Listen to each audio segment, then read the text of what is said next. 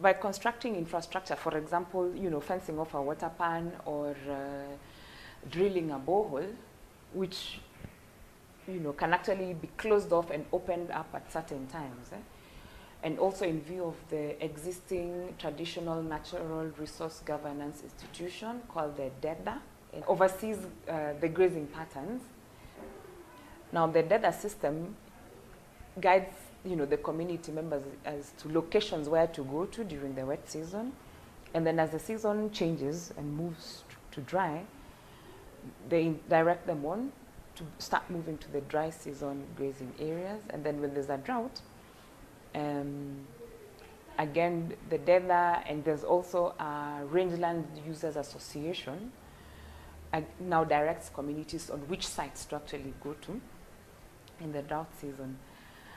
The pastoral areas, the communities own land communally, and so pastoral communities from other counties as well, move their livestock looking for pasture and water, and often actually end up in some of the wards in Isiolo County.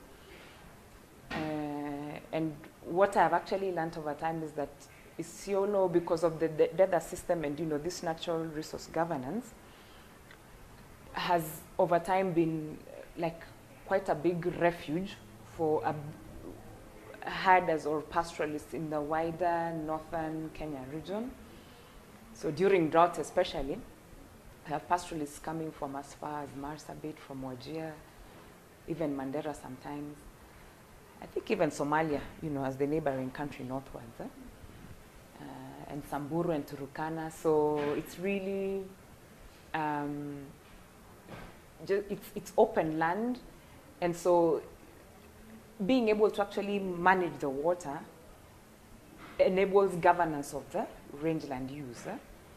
And that has a direct implication on, let me say, the resilience of the pastoral communities. So in a drought situation, especially, if the drought reserves, are conserved and conserved well, you find that now, with the instructions of the DEDA and the Rangeland Users Association, the water pans and the boreholes are then opened. But when the herders actually now move into these areas, they'll find that the grass is there for their livestock to feed on, but then there's also water. And the system is very regulated in that for each herder who brings their livestock, they're given a certain amount of time to water their livestock, and then they move away, and then the other group comes. So it's really done in it's a very organized system actually. And so because droughts are intensifying, they're more frequent now, such an organized management system should enable the pastoralists to minimize loss of livestock. The infrastructural interventions, together with information on climate, so the climate information, for example, timely provision of seasonal weather forecasts in a way that actually is meaningful to them, can help them make decisions. Or, for example, should I actually start selling the, not very strong livestock at this point in time? So, and if we actually provide access to a market, fairly close by, that should really help, be able to actually do the offtake early enough. But there are other aspects as well. There are lots of other governance aspects. So there's the markets, there's the pasture and water, there's the management system for grazing, there's the use of climate information services. All these really, meshing very well together.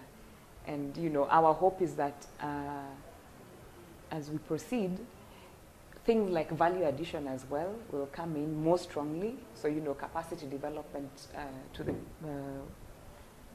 communities there on value addition to livestock products, because that will enable them, increase their household incomes, hopefully. And for me, I think that, you know, with greater household incomes, people actually have perhaps more options, even for decision making. So they'll have more options to consider, and then and can actually take perhaps stronger decisions.